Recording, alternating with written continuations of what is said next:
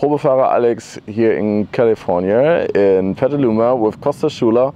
And the reason why we are standing on this parking lot here is, let's say, the pen car. What is a pen car exactly, before I show it?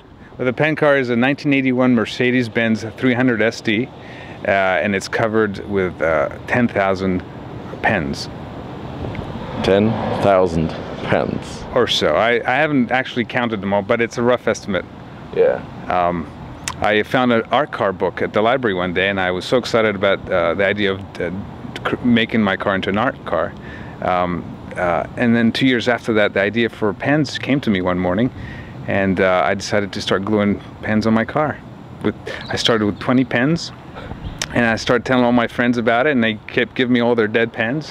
And pretty soon, 5 years later, I've completely covered the outside and the inside with all kinds of pens. Okay, let's show it. Here it is, the pen car. That is so awesome. Can you show me around a bit? Yeah, sure. So the idea was to get as many pens on the car. So create some nice patterns here. I have decorated the inside, actually painted the inside of the car with acrylic paint and glued pens, and I have pens on the dashboard that actually come off with Velcro, so I can take them off. And this is my microphone, you see. I got a microphone pen, of course, everything is a pen. And so all these I can play with and remove. And here I have some drain pipe that I found, and I glued them on top of the car, and I just shoved the pens right in there. I mean, they come off. It's not very safe, but you know, this car would not be street legal in Germany, of course. I'd be breaking many laws there in Germany. So, and this is the executive section. I have all metal pens here on this side here. Any Mont Blancs on it? Actually, I won't do that. I have Mont Blancs in the back of the car, but I don't have them on the car. Okay.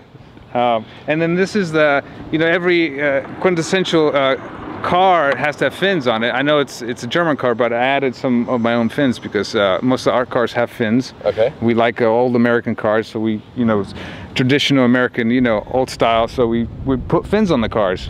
They're rockets. They're rockets. They're rocket boosters. This is actually just like a 55-gallon drum that I cut up. This is like drain pipe, and this is like one of those roadside cones. Okay. I kept the Mercedes logo because that was important, so people know that it is a Mercedes. Yes. And it's a 300 SD, and it's one of the best cars I've ever had. This is my daily driver, so I'll I go to the grocery shop, I drop the kids off to school, and go do my daily errands in my car. I meet clients with it, so. What do the other kids at the school say? The kids think it's pretty cool. Now you have a Mercedes pen as well. Yeah, actually you contacted me, and then you brought over, where is it? I got a Mercedes-Benz pen that's actually I'm gonna write with this first because it works. It's hard to find a pen that works. Yeah. So if I find pens that work, I actually use them. Yeah. Because if I'm in the car and I drop my pen, then I can't find a pen that works. It's really, it's tricky. And I'll show you the inside here. Now that's what I call colorful. So cool. That's a dinosaur. Yeah, absolutely. Everything's a pen. So we got dinosaur pens. I got this pen.